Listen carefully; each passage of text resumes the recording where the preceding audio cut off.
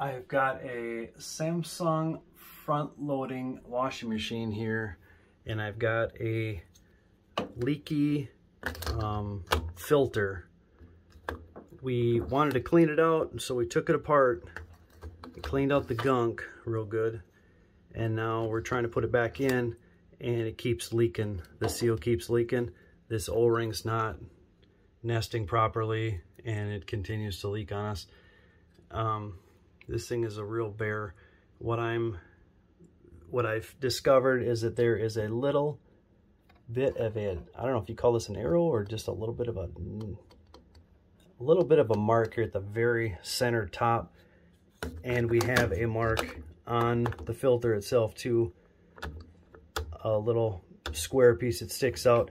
Those need to be lined up when you push it in and start the twisting. If they're not lined up, you're going to continue to get leaking. So we've got a towel here to gather up all the water that's been leaking out of it. We tried it a couple different times now. I had the same trouble in the past.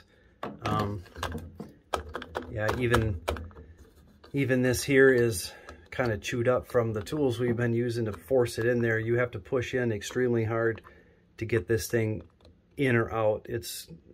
I don't know why they made it like this. I guess it's child-proof. I don't know why you'd even have to make this child-proof. There's a door here blocking access to this. Anyways, hopefully that helps some people. That tip, you got to line them up and then push in with all you got and then turn it clockwise. And once it clicks, like a medicine bottle, child-proof cap, then you know you got it tight, and then you can stop and then give it a try, and hopefully that works. A couple other notes on this that really made sense to me when I got this in the right way. This little guy here, it spins independently of this outer ring. So you put them in, this can actually come apart from the other one, but it's kind of confusing. But this needs to be set in. This needs to be set in. So when you push it in, you got to really crank it in, push in hard, and then turn so this gets in and this gets snug.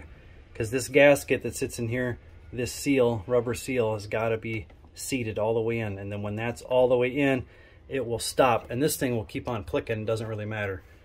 But that's how you know you got it, is when this outer ring here doesn't move anymore. After several attempts, we finally figured that part out. Hope this helps.